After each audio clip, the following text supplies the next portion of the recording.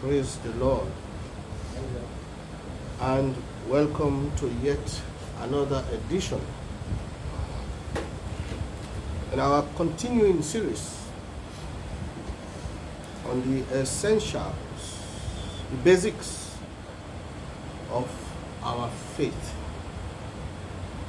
the Christian foundations.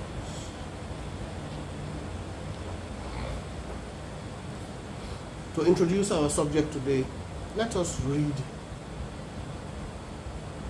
from Acts chapter 7. Acts chapter 7.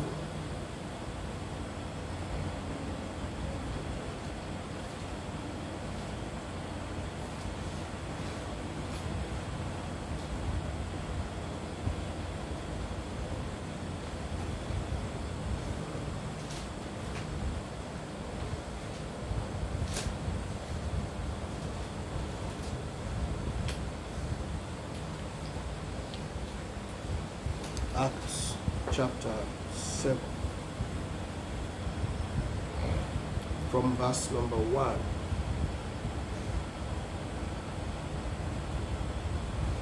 Then said the high priest, "Are these things so?"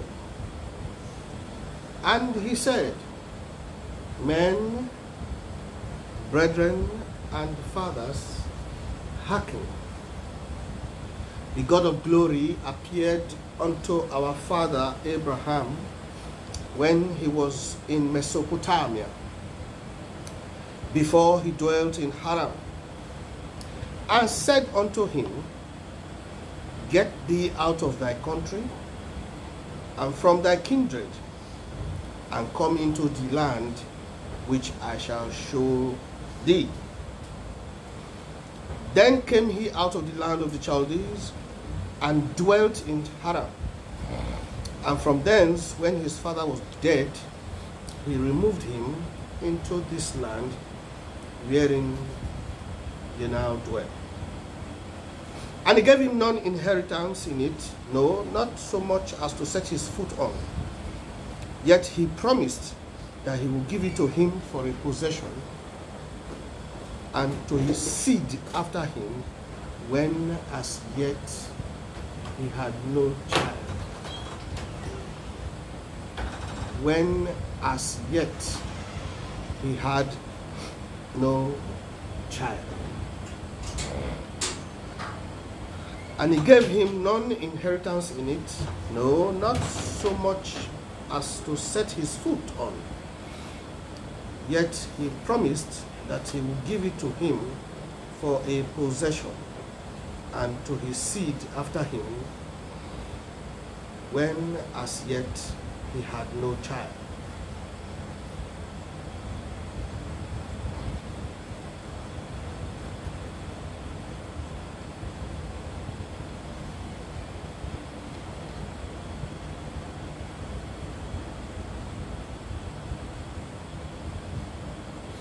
There is something about walking with God which we will need to be clear about, and the sooner the better, especially for somebody who is just starting.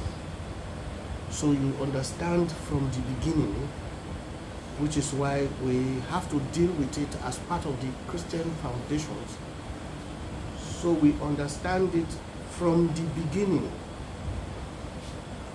so that moving forward, it becomes, permit me to use the word, the culture. It becomes our way.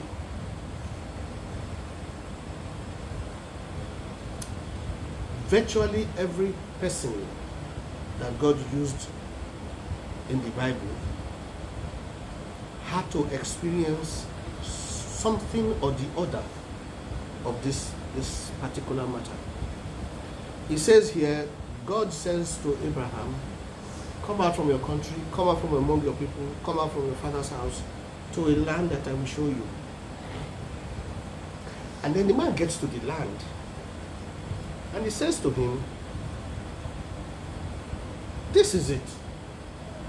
But then the Bible says in Acts chapter 7 verse 5 now, he did not even as much as, it says, and he gave him none inheritance in it.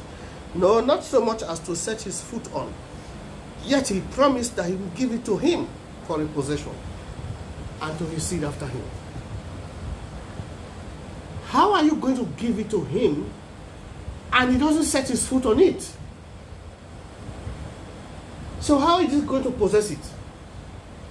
This is the reason you ask the man to leave his country, leave his father's house, leave his people, and then he gets to the place and you tell him, this is it, but you don't let him possess it. He doesn't set, it's written there, he doesn't set his foot on it. And you are promising that you give it to him and to his seed after him. In 1 Corinthians chapter 1, you will see a statement that says, the wisdom of God is foolishness to men. He didn't say to unbeliever men. He says to men, human beings. The wisdom of God is foolishness. So if you are going to walk with God successfully, for that matter,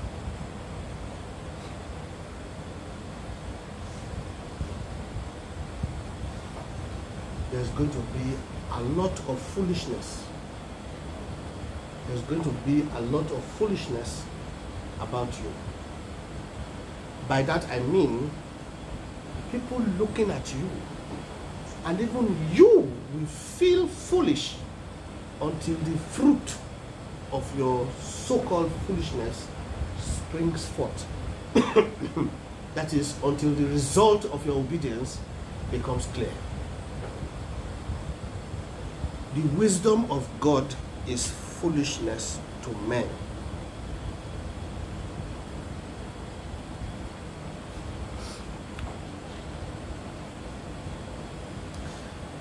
First Corinthians chapter 1 verse 17, for Christ sent me not to baptize, but to preach the gospel, not with wisdom of words, lest the cross of Christ should be made of none effect. For the preaching of the cross is to them that perish foolishness, but unto us which are saved it is the power of God. Verse 19, for it is written, I will destroy the wisdom of the wise, and I will bring to nothing the understanding of the prudent. 21, for after that in the wisdom of God the world by wisdom knew not God, it pleased God by the foolishness of preaching to save them that believe. Now that is the wisdom of God in action. But I think it's in chapter 3 where he expressly says the wisdom of God is foolishness to men. He says to the Greek they seek a sign, but to the Jews they seek wisdom, something like that.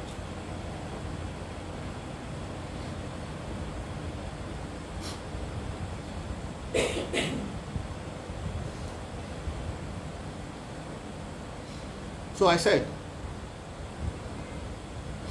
it will be great to establish as early as possible this simple fact: God's way is not man's way. That is how scripture puts it. Isaiah 55, 6 and 7. God's way is not man's way. So if you are thinking that you can use your brain to understand God's way, you will be frustrated and you are going to give up, because it will not make sense. Since you are trying to appropriate it by your brain, it will not make sense. It cannot make sense. It is simply received by faith.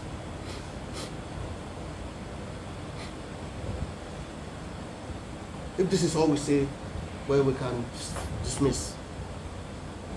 Really, whatever else that is said today will just be explanation.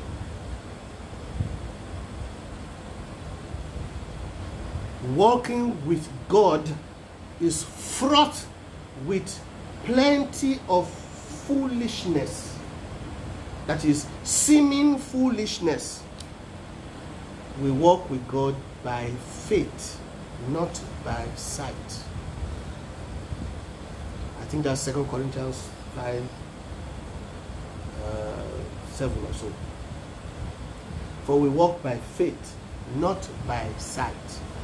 The reason it looks foolish to the man operating by his brain is because the man operating by his brain wants to see what he can understand. He wants to hear what he can understand. He wants to see something to believe. The man of faith, the Christian, forget man of faith. The Christian, because if I say man of faith, you think that the person I'm talking about has matured to the level of man of faith. No, no, forget that one. The Christian, the born-again person,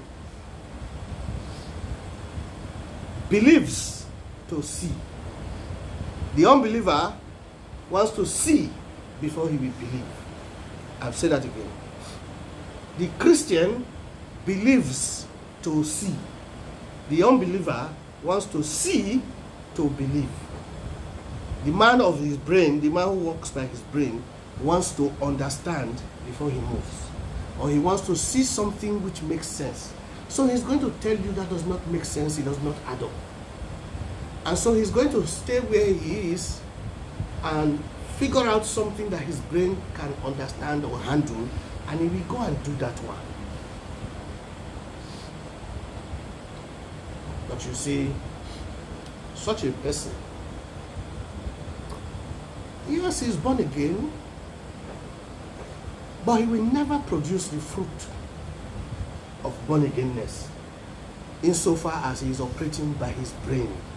Because first of all, the lifeline, the life juice of the fruit of the kingdom is faith.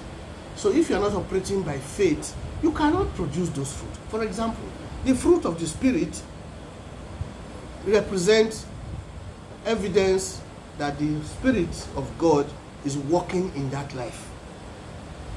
Now, if the Spirit of God is working in that life, He's going to do or say to you things on behalf of God the Father. The same God whose wisdom is foolishness to men.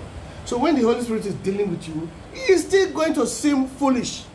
So how will you produce results from something you refuse to comply with because it seems foolish? So you cannot bear the fruit of the Spirit. There's no way. All right, let's take an example. Let's take something like temperance. I was going to say quietness, but I understand quietness is not listed as one of the fruits. So let's take something like temperance. That's close enough to quietness. Temperance means to be even-minded, even, E-V-E-N, even. That is, no shaking. It's just there, calm, peaceful. If you like, let one trailer fall now and before it starts to burn. The man is going to sit calmly and be watching. He knows that no weapon fashioned against me can prosper. He knows that already. So if the fire likes let it burn to an inch of his foot, he may sit down there and not run away. He knows that that thing cannot affect him. So he's just cool, calm, and collected. So he's even-tempered. You can't anger him to the point where he could shout for main road. No way. You can't hear his voice that he's shouting to his children or to his wife inside. No way. Sometimes we describe such people as ice water. Dangerous people. I don't mean dangerous as they can kill, but well, yeah. Because you can't read them. Not from their face, not from their words. They're just cool. Now I say it is really quietness I wanted to describe, because temperance is already a fruit of the Spirit. That's easy to understand. There are people who are born quiet, and they will fail with God without their natural quietness. But there are people who the Holy Spirit makes into quietness. They are not the same. The person who becomes quiet by the dealing of the Holy Spirit is doing it by faith. If you leave that man, make him tell you in mind, you will discover that he has a brain in his head. He can think. You will discover that for his mind, he is shouting at you. But what you will see from him he don't talk anything. It's not that he don't talk anything. He has heard the Holy Spirit telling him to shut up. Or he has heard the Holy Spirit telling him, don't say a word. Or the Holy Spirit may have even told him at home, you are going to go to office today and this is what is going to happen. Don't react. What you will see is a quiet man. His parents, his biological siblings who grew up with him at home, they know that that's not my brother. You can't do that with my brother, you will break your head. They know that. So what has happened to this guy? That's when they will say, the man he has become a Christian. He has changed. That's because the Holy Spirit has produced a quiet person. Not a non-talking person, a quiet person inside. And since talking is an activity, a quiet person inside is not going to be inclined to talk. So it will leave you in your foolishness and you will think that you won. And then the thing will pile up and one day the basket of that judgment will fall on your head. From God, not him. See, what I'm saying now about quietness, I learned it in the presence of God. Not from book. Certainly not from the book called the Bible. No. You will go to God, you will stay there 5 hours, he won't say a word. And one day I realized what he was doing to me.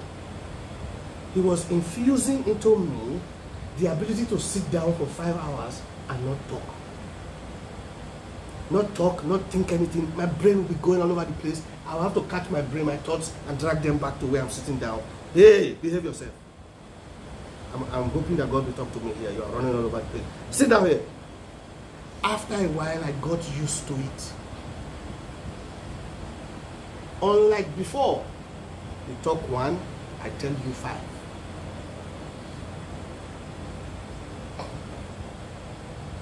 Now, somebody who is watching and he sees that you have been provoked and you didn't react because of the quietness that has been manufactured inside you, he sees that you did not react. He's going to call you what? You don't turn to mumu. That is the foolishness of the wisdom of God in the matter of quietness. That's why we can't be part of those when they shout for manhood. It's written there about Jesus that a smoldering wax or reed, flax, he will not break. His voice will not be heard in the streets. So all those times multitudes were following him, did they not hear his voice? But that's not what he's preaching. That's not what we're talking about. You cannot hear his voice that he's shouting with him and neighbor about who go pack dustbin. That type of thing. You can't hear his voice. Instead, he will pack the thing, pay for it, enter inside his house quiet. The person who the Holy Spirit has dealt with over the years, you can't see him shouting, fighting, anywhere, not just in public, anywhere. The only time he's fighting is in prayer. Maybe he's attacking something in prayer. So back to what I was getting at. So God says to Abraham, come out of your father's house. Sorry, come out from your country. Come out from among your people. Come out from your father's house to a land that I will show you. Oga, how are we going to do this journey? At least if I'm going to Enugu, if it is Enugu we are going to, at least you will tell me the bus that I will enter now. You will tell me to enter maybe Onitsha bus from Lagos, or if there's direct Enugu, I don't know. You will tell me to enter whichever one, so that when I get there, then I can now enter Enugu and go there. So it doesn't make sense. How can you tell me to just pack my load, come out of and just, okay, this one involves country. No. So country, leaving your country means you are going to the airport. So you carry your bag and you go to the airport. Okay, where would you go? No answer. How can I leave my country if I don't have a destination? Which plane am I going to enter?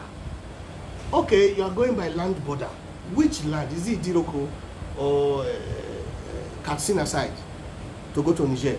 Or you pass the Cameroon side? Which border am I going to pass? He didn't tell Abraham where they were going. Madness. What kind of journey is that? He didn't tell Abraham where they were going. He said, come, follow me, we're going somewhere. He is talking to a spirit. You can't even see the person talking to you. Madness. So when people come and ask Abraham, Okay, where did they go? Who talked to you? Who is sent? Is it Michael, Abi Gabriel, Abi Turim, and Urim? Who is sent to tell you this journey? They are, what's the word? They are laughing at you. Mocking. They are mocking. What are you talking? Say God say you should close down your business. Come off your part, close everything down and go on a journey. Okay, no problem. We hear you. There's nothing God cannot do. True. Where he say make you go? I don't know. He say make I go airport. Now, to be honest with you, if I haven't done this myself, I would laugh at anybody who comes to tell me, God said, come, let's be going. And you go to the airport. But he did it to me. One evening, I think I've told the story here before. I packed my small bag. I went to the airport. Said I'm going to South Africa. No visa. No news or information about whether there's a South Africa flight that day. I was not interested. He said, go, I go. But those were the beginning. He is training in righteousness. He's training you in how to walk with him without being certain in concrete terms of what you are about. We'll soon get to that. We are in the business of the kingdom of God. And the kingdom of God is not a physical thing. It's not a physical. So, if it's not a physical thing, it cannot be represented by physical things. So, it cannot say, come and go to the kingdom of God. Then you ask him where. But he will use us to establish his kingdom in different parts of the world, in the hearts of men. So, number one, walking with God is fraught with foolishness, because the person you are walking with, the wisdom by which he is operating is foolishness to men. That's number one. Number two, we walk by faith in this business of the kingdom. We walk by faith. Now, I'm listing these things. Now, if you don't understand, then it becomes your responsibility to try to understand. If you are going to understand by books, or you are going to understand by revelation from the Holy Spirit, you have to find a way to understand. Otherwise, there will be frustration. It's fraught with foolishness. We walk by faith. Number three, it is not by sight. It is not based on what you see. It is not based on what you can see. So when God is when God is dealing with you on a particular subject, because your brain is used to, your brain is designed to operate on the basis of what can be understood physically. Now, when God is dealing with you, God is spirit. So he will be dealing with you from the spirit dimension, which is by faith, which is not by sight, because the spirit world is not by sight anyway.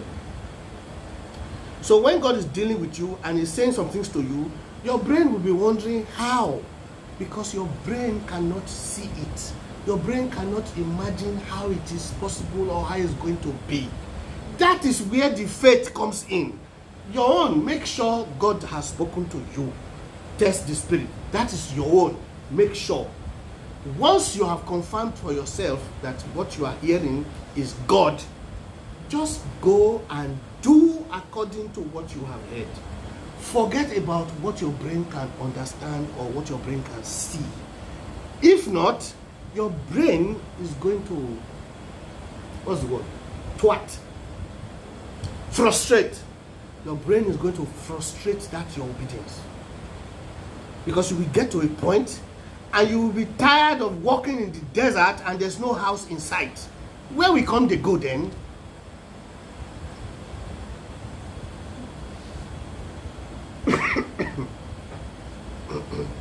And you won't realize that it is you he wants to use to build the house that you are using eye to look for. So I got to the Sahara Desert. And one morning, I'm sitting on top of a sand dune, a very small hill, all sand, no stone, no rock, just sand, small hill. I'm sitting on top, just by myself, around 10-ish in the morning. I'm just, call it meditating if you like, I'm just idling, just sitting down there. And suddenly, I realized now what happened that day, but at that moment I didn't realize what was going on. Suddenly my hand, my finger, drew 2 curved lines on the ground, on the sand. 2 curved lines. I don't know which kind, am I a small child? Which kind play with that? We play that kind of play for small people. I drew 2 curved lines on the ground. Then the same finger decided to draw another 2 curved lines on top of the first 2 lines. I looked at the thing. It didn't make sense. So I fasted. So I said, Lord, how far now? How I could be now? Every day I'm begging to eat.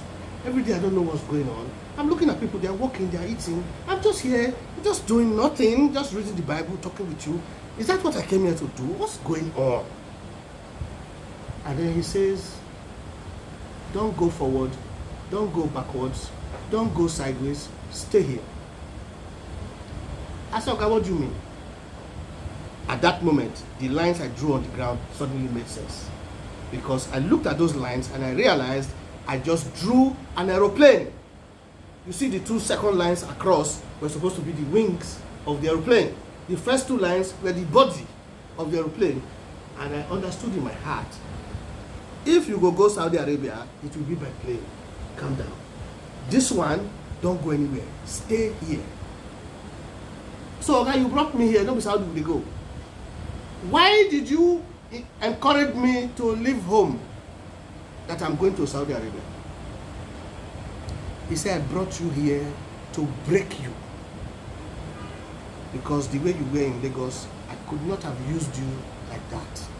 So I brought you here to break you. So don't go anywhere. Forget about going to Saudi. Stay here. This is really where I did go with you.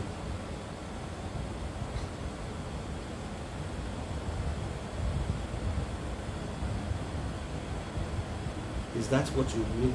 Thank God no telephone that time, sir. Not that I'm happy that there was no telephone, because there was somebody back at home hoping to hear from me. Nothing. No telephone, no postmaster, nothing. So, but wait, that's when I go right, come the 10th person. Say, I'm not going to go Saudi again, or I for desert. I don't know when I go come back. Really? I'm not saying that I'm happy that it happened, but well, is that what I'll be writing to somebody? Or I'll carry phone, say, I make I tell you, I'm not going to go again, but I did that. I feel like I did for prison. It doesn't make sense.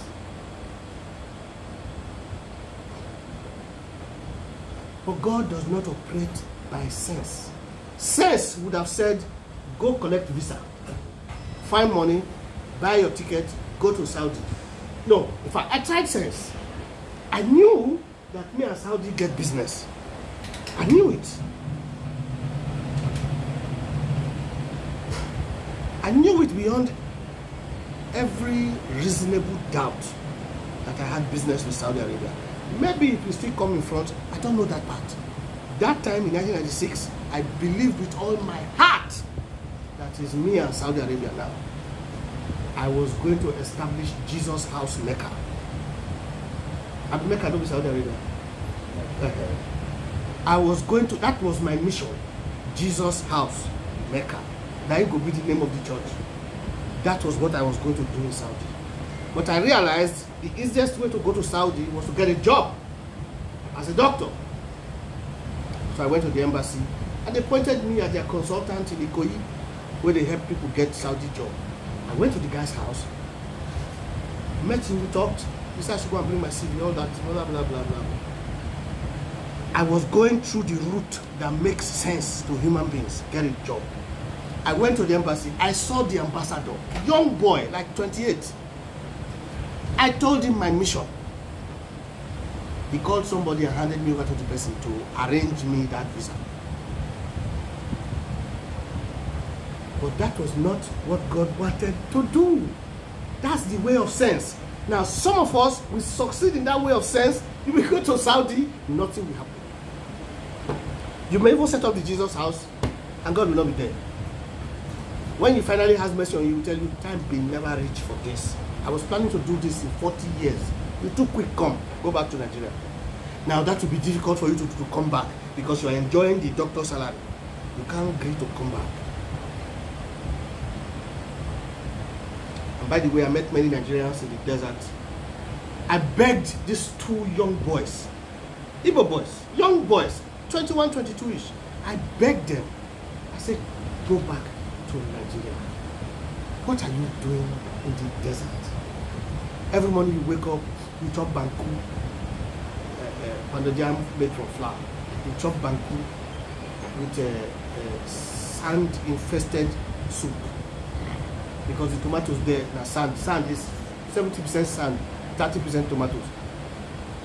So you are chopping the thing, you know say the sand you just swallow. But because that swallow there your hand, you believe you are eating.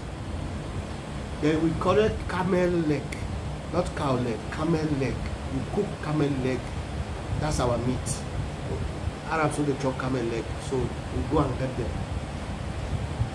So these boys thought that this is life. Once in a while, you gather enough money to be able to buy a bottle of Coke, but it's not Coca-Cola. They have a name, Gazoos. So I looked at these boys. At least I still had my wits about me. My senses were still intact. I said, guys, come, go back to Nigeria. And they told me plainly, waiting we go tell them, say, we bring come. When we go tell them, say, we go. They were going to Europe and they got stuck in the desert. I met a lot of them. Young boys, young girls who had become prostitutes. Anyway, this is the journey God is calling Abraham to start. Come out from your country to a land that I will show you. As we now know, that same desert road is the road that Abraham passed. Because the story of the physical story of this commandment is desert road. It's desert road. Walking in the wilderness. All right. So I said, we must appreciate as early as possible that the business of the kingdom, the business of walking with God, you are going to encounter many situations that don't make sense. But you will have to take it, that's so it be. The foolishness of God, the wisdom of God is foolishness to men, just as the wisdom of men is foolishness to God. So you can't come near God with your own smartness. He's going to tell you to get out of his sight. You are talking rubbish. He wants you to operate his own wisdom. You can't go to the wisdom of God to men. They are going to tell you to get out of here. You are talking rubbish. They want you to operate the wisdom of men, the wisdom that makes sense to the brain. Now, men understand this foolish wisdom. It's just that for some reason we refuse to work with it. With all the stories we have heard, the two brothers who invented the aeroplane, the first time they told human beings that men will fly, they laughed at them. 1904, 1905. They laughed at these two brothers when they said men will fly. They said, get out of here, what are you talking? You know what? You don't turn to bed. How are you going to fly? But they were busy working at the how. And then one day, their how left the ground. Left the ground. You don't fly. Today, you have fighter jets. Nobody can know what they... Oh, as I was watching some of them on Facebook, YouTube. What those two brothers started. I saw a video yesterday of a fighter plane. Yes, it has to be, it cannot be anything else. The fighter plane came like this and stopped. It's in the air. He stopped and did a U-turn. He stopped. He do U-turn. As if he missed where he one bomb. He do U-turn. He went back there dropping bombs. When he stopped to do the U-turn, it's as if, what's that thing that they take flight come down? Parachute. As he stopped and did that U-turn, it's as if he released the parachute to help and hold the brake. And he turned. Aeroplane! Not that he go turn for Benin, come back to Lagos. That's the normal one. Not that. He got to this building. He realized not with this building. He turned, went back to number 16. Because Nader is supposed to bomb.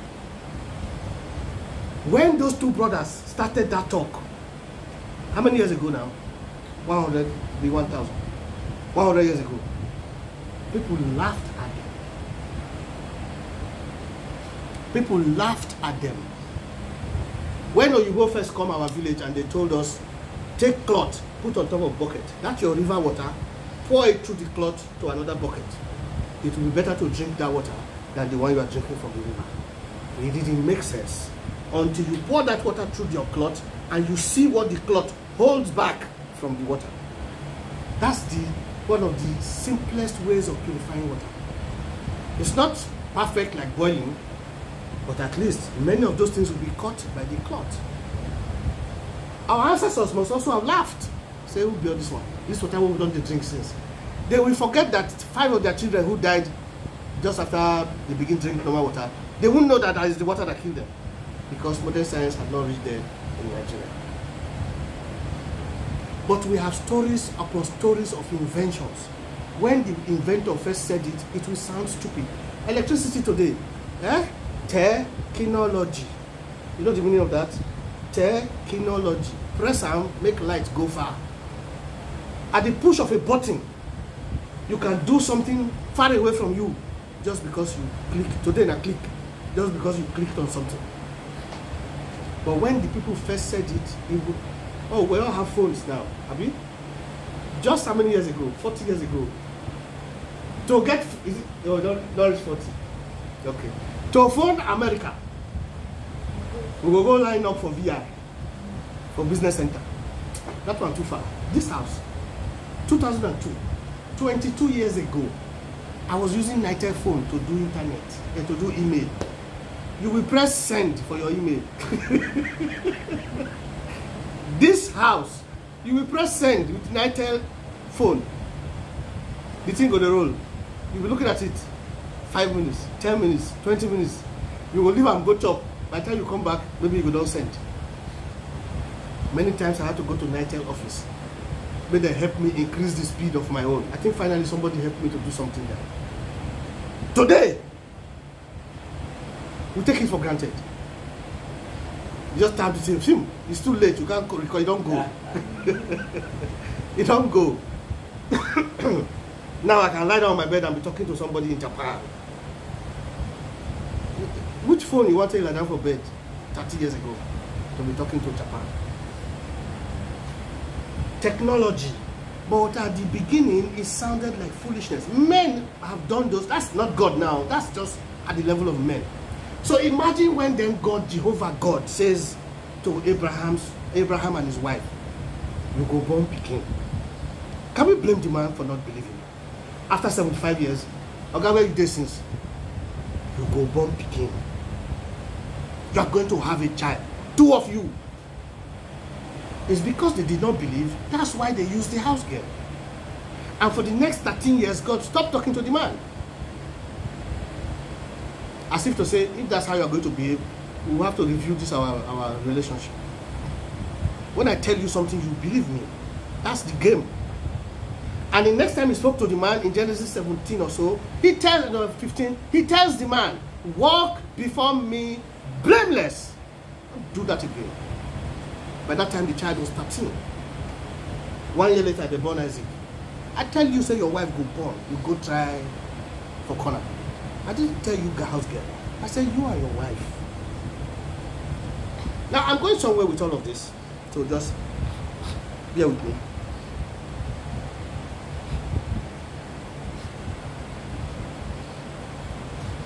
He says to Abraham, come and walk with me by faith. Leave what you know onto a journey that you cannot even explain. That's foolishness, madness, but it requires faith to participate in it. Now they are calling Abraham what? You see, that time, that day, the whole world would have called Abraham what? Father of foolishness. Now, the Bible records him as father of all them that believe. Which means he's the father of the Noah and the Enoch. Even though those ones also, well, no, they came after him actually. Okay. I mean, no. He's the all them that believe, he says. All right, now let's move it forward. I was just trying to reestablish the 4 points we already made. One, the walk with God is going to be characterized by many foolish moves, seemingly foolish moves, until you see the result. 2, is going to be by faith. 3, is not by sight. 4, when God is operating, he is operating from the dimension of his kingdom. And his kingdom is not a physical kingdom. So it will not be based on something that you can see. Now we have established all those ground rules. Let's move forward. How does it affect us in the now? Born again Christian. Colossians chapter 1, I think verse 3 or so, it says, Colossians 1,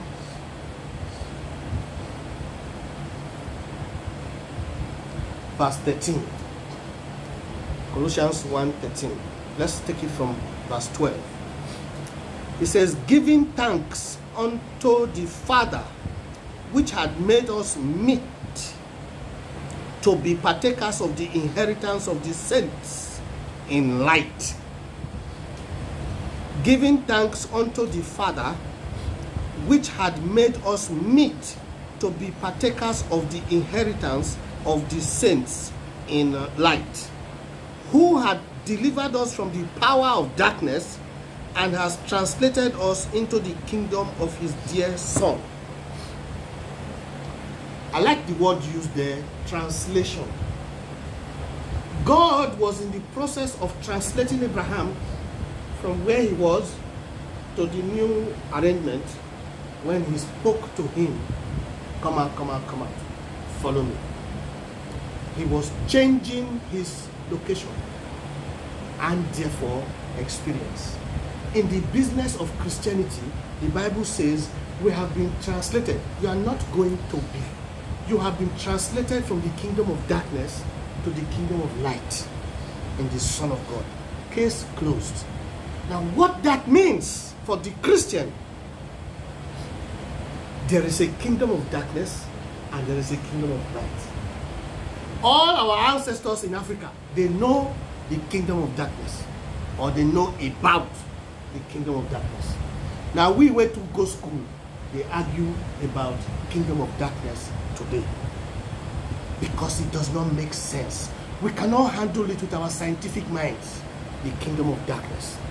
But let me, for the sake of explaining, give an example of the power of that kingdom. A certain gentleman in 1982 was the secretary of one of the cults in Unilag. And with this, I'm going to tell the story. Was the secretary of one of the cults in University of Lagos. And between this gentleman and 3 of his friends, so 4 of them, they beat up a student. They beat up this student. They beat him. And the matter became a police case. And so police came, arrested these 4 students, charged them to court, they got bailed, and then the court case started. On the day that the victim was going to be led in evidence, or however they say it, just as that day was approaching, the people involved understood that that day the victim will identify the people who beat him. So one of them, the one that I said was the secretary of that court, one of them, his mother sent for him from the village. My son, come home. So he went home. As we say in our local parlance, they go bafa. They did for him what needed to be done. You see, I'm telling the story with, what's the word? Is it passion or conviction? Because I know the person personally. I know the mama personally. They are personal people to me. I was in both their lives when this thing happened. So he went home. And they did whatever they did. He came back. On the court day, the victim, not the victim, that is, they want to ask him a question. So they asked him, Mr. Victim, the people who beat you, are they in court? Can you see the people who beat you in court? He said yes, and he identified the other 3 guys. And this one, this particular one, he don't even look that side. So the court people then asked him, are you sure that's all? He said yes. So they now asked him about the 4th guy. What about this guy? And he looked at the guy and he said, I don't know this man, I've never seen him in my life.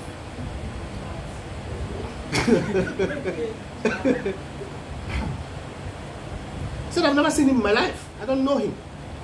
That is how that guy got discharged and acquitted. He was to graduate from law later in his life. And when he got to Nigerian law school, he brought his Nigerian law school form to me as his guarantor. And I saw the question, have you ever been charged to court for a criminal case? He said, yes. Have you, what was the result? Have you ever been convicted of a criminal offense? He said, no. So they told him, give us certified true copy of the court judgment. I took the court judgment to do that CTC and then to make a copy and attach to his form to go to Victoria and to help him submit it because I was his guarantor. I was the one paying his school fees. So I know this story. This is not one man of God was casting out demons. So, not that one. This is a real human being known to me.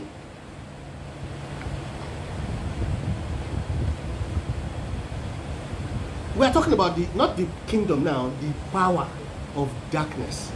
The fellow, now those other 3, one of them was a law student at that time. He's still around today. He should be like 64, 65 years old. He cannot practice law because Nigerian law school refused to give him admission because they're convicted criminal. They paid the fine. Nobody went to court, to jail. They paid the fine. It's a fine or 1 year jail term. They paid the fine and they went home. But that 4th man no pay any fine because he was acquitted. The person with the beat say never see him before.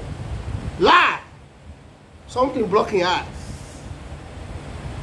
Now, are we therefore now glorifying that kingdom? No. Okay, inside the Bible, Acts chapter 19, a young girl is running after Paul and his fellow preachers, and she's saying, these are the true men of God who have come to tell you of the way to the kingdom of God. That is what she's saying. That statement alone is the preaching of the gospel. So she's literally preaching the gospel, even though she's not talking about the death of Jesus and all that. But she's virtually preaching the gospel. She's pointing at people preaching the gospel. But the Bible says she was operating by a spirit of divination, not the Spirit of God.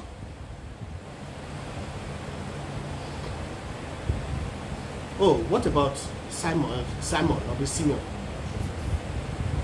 In Acts chapter 8, he bewitched an entire city. Think about it. Let's just take small Ikeja here. You bewitched the whole of Ikeja. And they are calling him great man of God. So anything he says, they are going to do. Until Philip came with the real power. And then even the Simon come bow. Someone could have given me small for this power, make I accept good news. Because he saw something that he didn't understand. Now the Bible says we have been translated from the power of darkness to the kingdom of darkness to the kingdom of light in Jesus. We have been translated means you are no longer subject to that kingdom. The thing where they work for that kingdom can't work for your body again because you are no longer part of it. Why? Because you have been moved from there the day you became born again. You have been removed from there. That does not mean that they have shut down that kingdom. It's still there. There are people who are still there. But as for the Christian, you have been removed from there into the kingdom that is in Jesus. That's what we just read. What that means is you can no longer operate like that. But you must now learn to operate as the kingdom of God operates. The kingdom of God operates by faith. The kingdom of God operates by the wisdom of God. The kingdom of darkness operates by sight. It operates by the wisdom of the world, governed by Satan. Okay, let me give you an example of how the kingdom of darkness works. And then we can look through the Bible and see how the devil successfully used what I'm about to say to injure some people. Starting from Mama Eve. He says to Mama Eve, don't worry, if you chop this fruit, you will be like God. God does not want you to be like him. That's why he said don't chop the fruit. They are talking about a physical thing. And he's promising her, if you chop this fruit, you will be like God.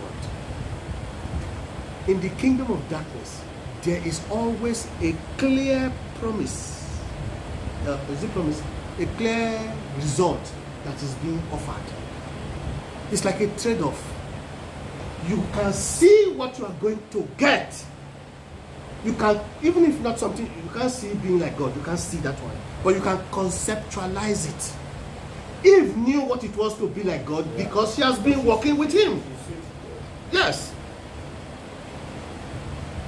He said you will be like God if you eat that fruit. Sometimes it will be, if you sow a seed of $1,000, you will reap a harvest. You know what I just did? I just entered inside house.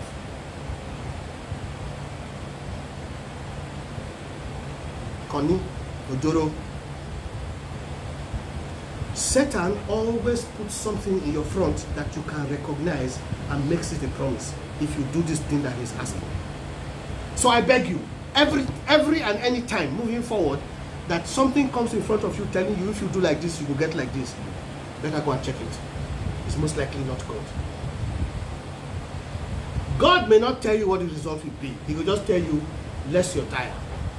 Very foolish. Why I go less my tire? And not be the car I want to go out. Less your tire, okay? Less your tire. I can't less my tire now. You go spoil the rim now if I drive on like that. Well, then he will keep quiet. You don't know why he's telling you to less your tire. So your obedience to God is not based on what you are going to get. That is where the devil gets us. He dangles the carrot. And then he makes the offer. Many fall because they can understand the carrot that he's offering. They can see that one. They can understand it. More painfully and more humanly, a lecturer says to the girl, if you sleep with me, I'll give you first class. Abi? Straightforward. Or he says to the boy, go and bring me $5,000 and you will get your papers complete.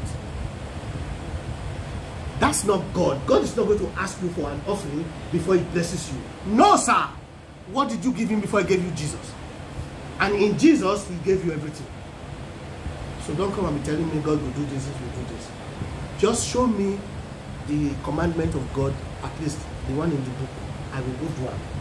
Whatever God wants to produce as a result, let him produce that one as a result.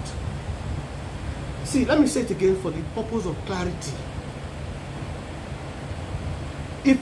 If the carrot, the result is known, it's no longer faith. Abi? It's no longer faith. You are walking by sight. So that already negates the principle of the kingdom, walking by faith. Once you know what the result will be, you are no longer operating by faith. Oh Lord, help me get 6 A's in this my exam that I want to start tomorrow. Yes, boy. Wake up. Go and read 10 chapters of your Bible. Ah, but Lord, I thought you'd be teaching me physics. I'm writing physics tomorrow. Shut up. Go and read 10 chapters in Genesis for me. You see the foolishness? You see the foolishness? But our human understanding, that gentleman should be reading 10 chapters of his Necon and Packer. Is that the book you still use? You should be reading 10 chapters in Necon and Packer. He's writing physics tomorrow. And God says to him, go and read 10 chapters in Genesis. Madness! I don't imagine there's any boy of that age who will go and read 10 chapters of Genesis. He will say, no, this one hard, this cannot. I'm not sure that I've read this topic. He will go and carry his textbook. God didn't say, if you read 10 chapters of Genesis, I will give you your 10A that you are looking for. He just said, go and read Genesis. At a time that you are expecting instruction from him about how to pass exam. So many times we are the ones who construct the promise. He didn't say that. Go and read the Bible. Now I tell you. You know, say if you read Bible, you will get 10A. There's no way reading the Bible is going to give you 10A because the Bible is not a physics textbook, actually. But you know something? That examiner can be marking your paper and they go by mistake drink Milo. Sleep will come to catch him as he's marking your paper. Sleep go to catch him. So where he's supposed to write bad, he go just, but let the sweet time now, he won't sleep. They'll compute everything, buzzer. I'm just using a simplistic example. But if you understand God, you know that his way is really foolishness to us. He can do something so ordinary, you will say, why didn't I see it like that before? I'm telling you, because I've seen WAEC examiners when they're marking. My papa was a WAEC examiner. Because I did there when he did mark scripts, I know that we could have changed any student's result if we knew what to do back in the day. Or if somebody can stretch some dollar that time, although that was like 1970 something. You just tell me your number, I'll look for it inside my father's paper, and exchange your script. Really. And nobody will know that that's how the boy got A in that course. I'm just giving an example. So why do you think God cannot prevail? I'm just giving an example. Why do you think God cannot similarly prevail on that lecturer one way or another? You're not going to even know what they do when they mark your paper. Or, as you are writing the exam, this is even a better one. As you are writing the exam, God will just open your brain. You see the question, you suddenly understand the question. You will just open in your brain, you open the part of the textbook or your notebook where the answer there, you just copy and put for them in your brain. Now, I've seen God do that 1 million times. Help me solve problems that my brain cannot by itself solve. I've seen God do that. But he wants you to walk with him. He said that, I know all those your human problems. Don't worry about it. Is that not what is written in Matthew chapter 6, verse 25? What's a human problem? Your work. Is it a God problem? It's a human problem. I know what those your problems. Don't worry about problems. You can't worry about what I said you should worry about. My kingdom and my righteousness. So when he tells you go read Bible a day before your exam, it's going to sound foolish. But you enter that hall, you will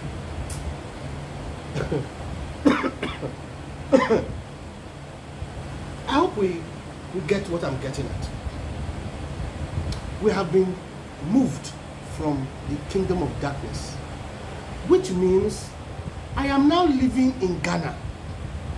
If it was when I was living in Lagos, you feel from your house, throw whatever you are throwing, you go reach my house, physically speaking. Now I live in Ghana. You cannot from your house in Nigeria throw to my house in Ghana what you used to throw that easily. Why? I don't park. I have left that kingdom. So whatever used to operate in that kingdom, I am no longer subject to it. It can't work. But you see, because we are still afraid of what we know about that kingdom, we mistakenly open the door to that kingdom. Because we know. I mean, you know, say oil. If you take oil, chop yam with your hand. If you're not careful, there's no way you know will stain your cloth. We know already. So even if God is telling you use hand chop that yam, you know will agree. Because you know what can happen. What if God wanted that oil to stain your shirt? Because he has told somebody who is in VI that when you get to that meeting, you will see a man with a red spot on his shirt. That's the person to deal with. You don't know that. So you use cutlery to chop the yam, your shirt is not stained. So the man comes from VI, God has told him, give the contract to the man that has a red stain on his shirt. The man comes to the meeting, he doesn't see any man with a red stain on his shirt. The oil was supposed to stain your shirt. The oil was supposed to stain your shirt. That was the plan. That was what the man will use to recognize you. He don't know you before. God has given him a sign, red spot on his shirt. Do you know how many times I've gone to the market I don't get enough money, or I don't know exactly how to buy the correct product, especially fridge. Allowance. Holy Spirit, I beg you, you know all things, help me. Simple prayer. I'll come down at Lawansin. There's one filling station at the beginning of the fridge market. I'll come down there. I'm moving down the road. Out of the corner of my eye, I will see one guy wearing a red shirt. I'll look there. I'll fashion the guy. In shop, don't be like who get the same fridge. I'll fashion the guy. You know, the first time this happened to me, I trekked the whole of Lawansin. The inside, on both sides, I'm looking for fridge. I no see fridge where I like. And then finally around 5 p.m. I came to the road. I saw that guy with the red shirt. I now went to him. And he just retreated into his shop. His shop be like warehouse. Oh God. You see, I was walking by sight. I just looked. You know, I don't see any fridge near the guy. I said, that guy not the same fridge. I moved. He just, as he saw me coming, he just take back, enter inside his shop. See, this deep freezer is one of them. I bought this deep freezer from home.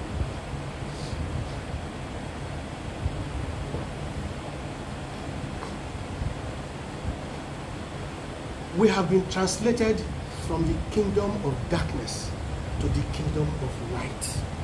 Now, if you don't understand how the kingdom of light is or works, that's a different matter. Go and find out. It's there for Bible. Ask other Christians. Find books which talk about the business of the kingdom and read. But the point is, you have been translated from there to here. Now, that's one scripture. 1 Peter chapter 2. 1 Peter chapter 2.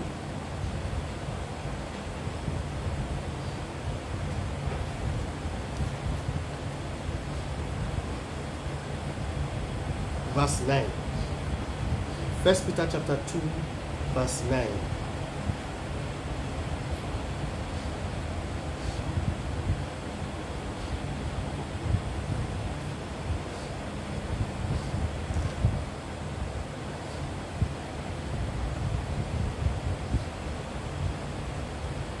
We are the chosen generation, a royal priesthood, a holy nation, a peculiar people, to show forth the praises of him who had called us out of darkness into...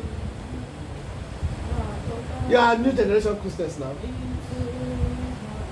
Did you see it in that place? Most of these things are songs. All you need is for the Holy Ghost to give you inspiration. This is a verse of scripture that I just used as a song. I didn't start it, I learned it myself. But you are a chosen generation, a royal priesthood.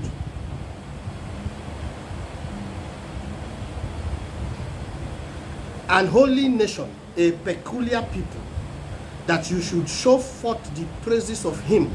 Now here's where it starts. To show forth the praises of him who had called you out of darkness into his marvelous light. That is what God has done. Now here's the foolishness again. Now here's another variant of the foolishness of the wisdom of God. The wisdom of God says God has done it. Not going to. He has done it. With your eye, you cannot see the how, because enemies still abound. The man where they put the thing where they put for junction, he still they put them for junction. Maybe it's targeted at you, self, you don't know, but it's still they do am. The fowl where they cry for night, it's still they do am. Every night I come out, I still see pussycats jumping all over the place. If once I step outside, you see one just fly out from under my car, cross the road, as if he come do something with my car. You just fly across the road and all those. If you go to where it has been, you will see one, maybe one black one. You just jump out of the dustbin, just take off across the road. But traditionally, with all those things they mean something to us. He says he has called. What does to call person mean? If you have been called, say somebody's calling you, or if they come and say that is calling you, what's going to happen to you next? A change of your physical location will happen because you are going to answer that. He said he has called us out of darkness into his marvelous light. Something has changed about you. Forget it. It does not matter whether you can see it or whether you can perceive it. It is a done deal. That's what God said. Believe it. The problem with us is we either don't know these truths or we don't believe it. He said he has called you out of darkness. How can something that you are not part of affect you? So somebody will come go do juju now. He said they do juju against this pastor. How? Now, he said, no weapon fashioned against you can prosper. That is your corresponding scripture. The weapon that is fashioned against you is coming from the kingdom of darkness. Because God will not inspire that weapon against you. Not his child. He can't send his child to come and fight you, his child. No way. Instead, he will settle two of them. He said, no weapon fashioned against you can prosper. He said, this is the heritage of the servants of God. Forget man of God level. You became a servant of God the day you obeyed the gospel. The one you choose to obey, you become his servant. The day you obeyed the gospel, you became a servant of God. Simple. This is the heritage of those people who obey God. Nothing can happen to them.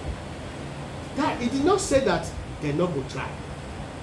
He said no weapon fashioned. So the weapon will be fashioned.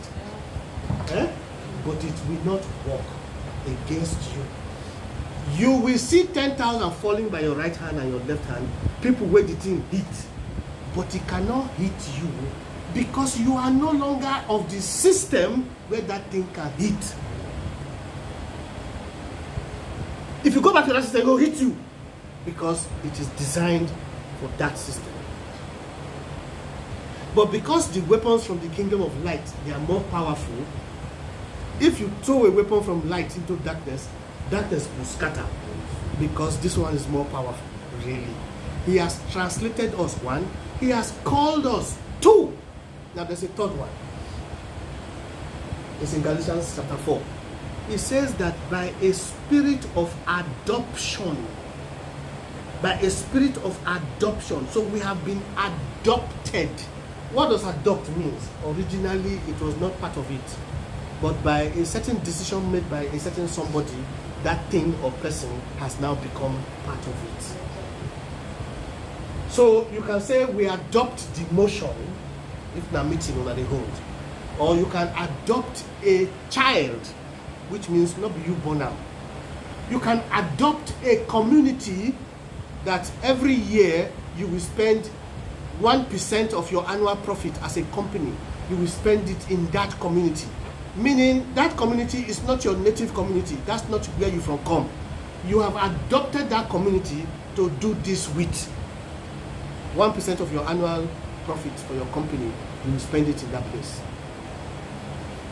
You have adopted the community to do, what do they call that in social community service? Corporate social responsibility. You have adopted them, just like you adopt a child. God has adopted us into his family. Then you go, they look, somebody who throw weapon, call harm in Peking. God will be looking. But because we don't understand, we cannot have faith in what God has said. We don't understand how it works. Not that you must understand how God is going to do it. You don't understand what has happened. Yes, these basics. We don't realize what happened the day we said to Jesus, I do. We don't realize. So you still see yourself as a normal human being. You are not. And so you cannot live your life like a normal human being. You are not a normal human being. There is a life inside you which the normal human being does not have. The normal human being is still in the kingdom of darkness. So he is governed by the wisdom of this world. So if he wants to prosper in business, he must go to Alausa and bribe all the government officials concerning that business. That's the wisdom of the world, really. I mean, how many people say that's the way it works? Except for people like Mr. Henry, we don't agree. That is the way it works. Okay, I give an example. Which day so? Today is Sunday. Around on Tuesday or so, I needed to buy fuel. I know the way it works. I got to the filling station around 6:30 or so. Everywhere don't full. Area boys, regular boys, full. I know I can't carry the car into the filling station. Forget that one, no way. So I went there prepared with a big jerry can. I left it in the car, I went inside the filling station, and I went to meet the attendant. Everybody's watching me. I know they're going to respect my white baby. I went to the attendant. I said, Mr. Attendant, I'll pay you extra if you answer me now.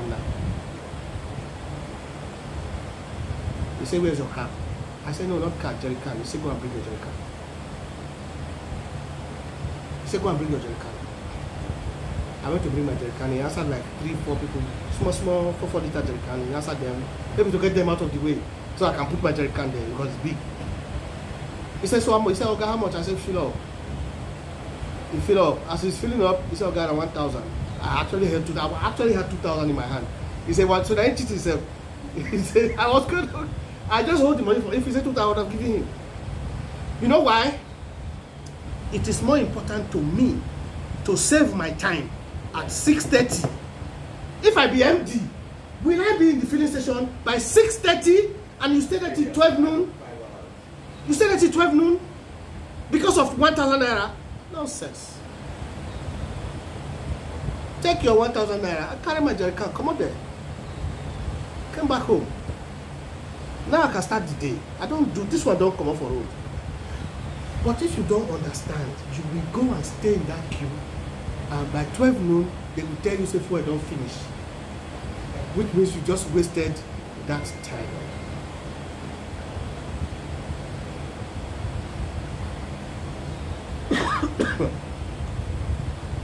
We have been translated from one kingdom to another. We have got to be clear about that. We are no longer part of that system.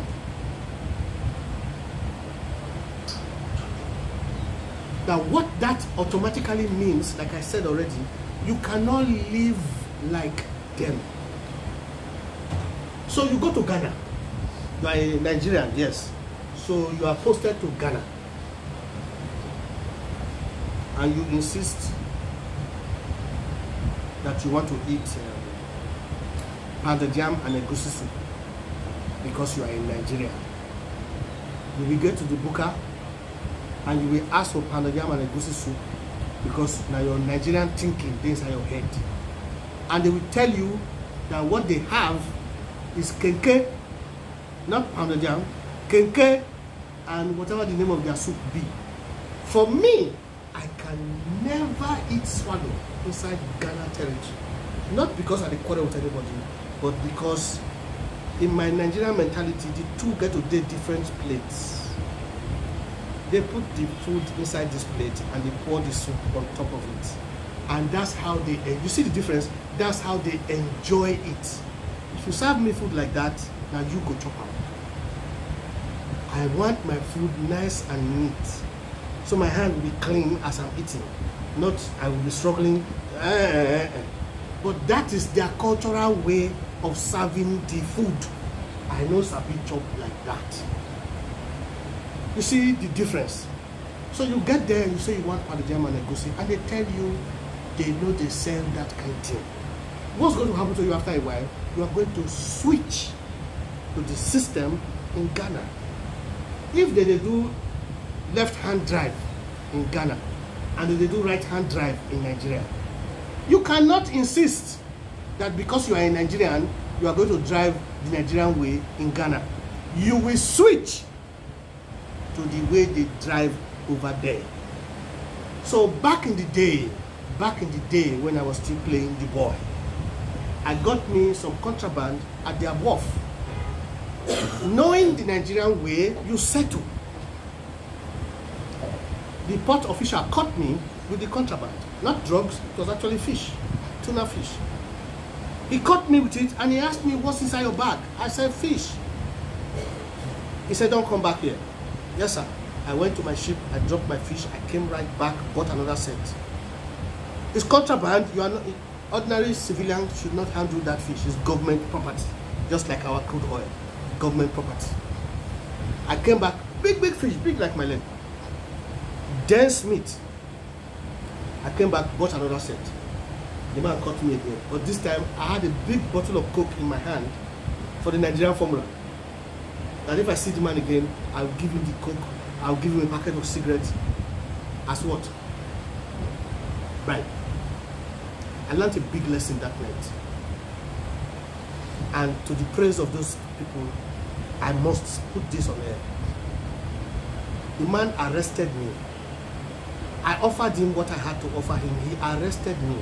Without even looking in my direction, he brought out his walkie-talkie and called the supervisor.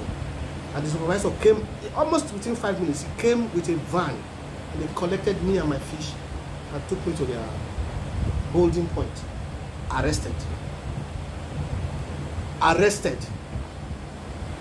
In my country, we know what will happen. You will go with your fish, minus the Coke and whatever else you have to offer. I learned a lesson that night. Not about bribe, but that there are people who are ready to operate by the rule of law. He said, no, I'm not taking it. He called the supervisor to come and carry me and arrest me. He seized the fish, told me to go to my ship, go and sleep. He said, because you're a foreigner, that's why you will not spend 1 year in jail, because you're a foreigner. So that's 2 kingdoms, Ghana, Nigeria. 2 different kingdoms.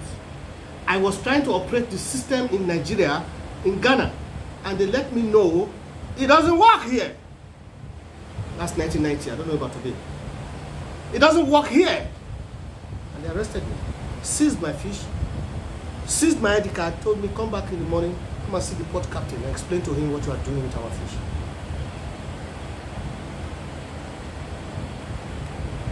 If you try to operate in the kingdom with the way of the world, it will not work. It will not produce the results of the kingdom. So you have got to discover the ways of the kingdom. How does the kingdom work? And I'm going to close with this. How does the kingdom work? Kingdom of God, that is. How does the kingdom of God work? The kingdom of God operates not just by faith. The kingdom, there cannot be faith apart from what I'm about to say. The kingdom of God operates on the basis of the word of the king. Just like any other kingdom. It operates on the basis of the word of God. The kingdom of God operates on the basis of what God has said. The kingdom of God works according to the word of God. So you have got to discover what the word says on a particular matter and just fall in line with what the word says. And you will get the benefit that is in the kingdom concerning that matter. Simple. Simple. But the problem is we are coming from a system where you have to do something to get a result. In the system of the kingdom of God, God has already done it. And he offers it to you as a gift because you are his child. It's called grace. You have got to discover from his word what he has already made available so that you can claim it by faith. So where there is no word, there cannot be faith. Faith comes by what? Hearing, and hearing by the word of God. So although we said at the beginning that walking with God is by faith, you cannot walk with God except he's talking or he's showing you something that you can now believe to follow. Faith comes by hearing and hearing by the word. How are you going to walk with God if you don't know the shirt, the color of shirt that he's wearing? You see, to you, that's the word. Follow yellow shirt. You are walking with God, you know the color of his shirt. So you just follow yellow shirt. Well, too bad for you, there are now 10 people wearing yellow shirt. Then you have to follow something else. But if he's the only one wearing yellow shirt, then it's easy for you to follow. So he says, follow me. So it means before you make any step, you've got to find out from him what next. Turn left, turn right, stand where you are, go to sleep, drink water, eat. whatever, you have to know from him what next. That's why the Bible says those that are led by the Spirit of God, they are the sons of the kingdom. They are the true operators of the kingdom, those that are led by the Spirit of God. Because if you are following the Spirit of God, you are following the Word of God. Because the Spirit of God will only speak the Word of God. The kingdom operates according to the Word of God. I will give one example of what I'm saying. You can go and discover, and there are plenty. Every aspect of life, there is a Word of God governing it. But I'm going to give just one example.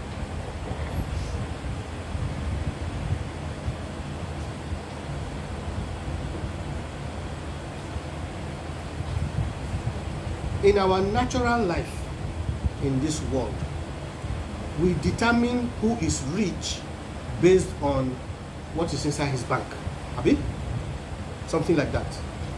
Or his displayed capacity. There may be no money in the bank, but you can see his warehouse is full of goods.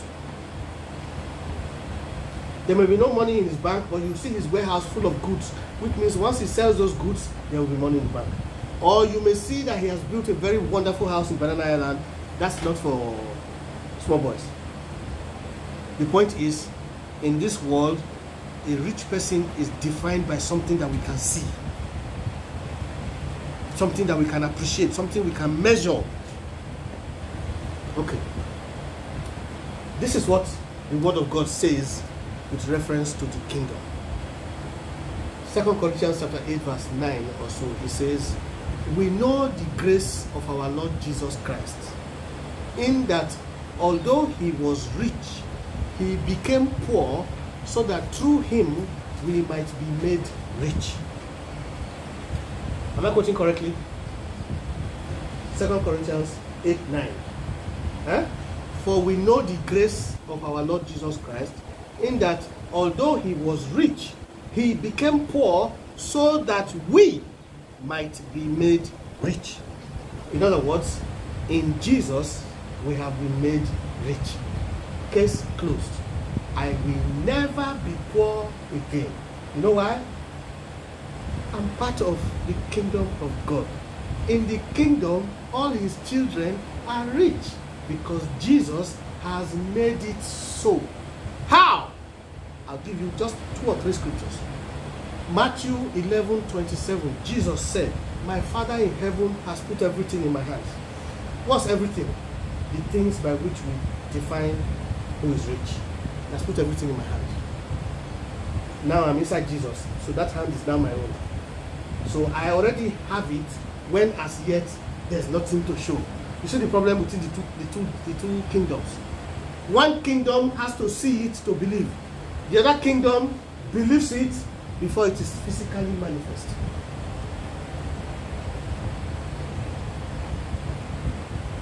The children of the kingdom have already been made rich because of Jesus. The second scripture I said I wanted to show, 2 Peter chapter 1, verses 3 and 4. It says, everything you need for life and godliness has already been supplied in Christ. Now, please, Mr. Ifan, you understand this better than the rest of us. He's a businessman. He's a businessman of warehouse type of talk. So imagine that your warehouse is full. Will you be going up and down calling yourself a poor man? No. You know that all you need, sell something. The Bible says, the Word of God says that our warehouse is full.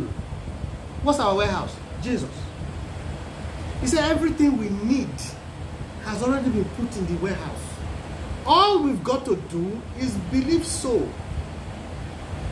Jesus said, don't worry about your need. Your Father knows that you have that need. He will supply. That's Matthew 6:25. Now in 2 Peter 1, the Bible says he has supplied. So if you are in your house and your worker comes and says to you, "Oga, we don't load finish, warehouse full," will you still be worrying about how it go be tomorrow? You have been told that the warehouse is full. We have been told that the warehouse is full. Everything we need to do our business on earth has been supplied. It's in the warehouse. Now, you may not know the road to the warehouse. That's why I said, if you don't understand, seek to understand. But first of all, let us be clear about the provisions of the kingdom that we have been called to. In this kingdom, it is not your business to provide for yourself. The head of the kingdom, God, has already made provision for you. But it is appropriated by faith. He said, "I have supplied." Yes, sir, I believe you. So you stop worrying about how it will be, and then you worry about whatever he's telling you to do. When you get to the point of supply, that supply will happen one way or another. He said he has supplied. That supply will get to you one way or another. But we don't know these things. So what do? We preach faith without works is dead. Meaning you have to do something to get something. And so we start to encourage people, "Oh, you must do something. Heaven helps those who help themselves." Show me that in the Bible. He has already supplied everything we need for life and for godliness. The problem for some of us is we are looking for something that we don't necessarily need. So you put your children, for example, in Corona school, where they're paying 2 million per term. Did God send you there? If not, why will He provide for you there? But if He sends you there, relax. It will happen. Because He said so. You are taken care of. Our business is to follow the way of the King. Follow the Spirit. Follow His wisdom. Follow His word. The kingdom is structured by the word of God. So if you are a Christian and you want to prosper in the kingdom, then you've got to go after the word of God. Simple. You've got to follow the word. And in a case where you don't understand, then you've got to seek clarification so you can understand. Because everything is based on the kingdom, on the word. Everything is based on the word of God. You've got to know that from the beginning. Everything about your born again status is based on the word of God. You were saved by grace through faith according to the word of God. You will grow according to the word that you receive. And you will come into the inheritance according to His word. Everything is based on the word.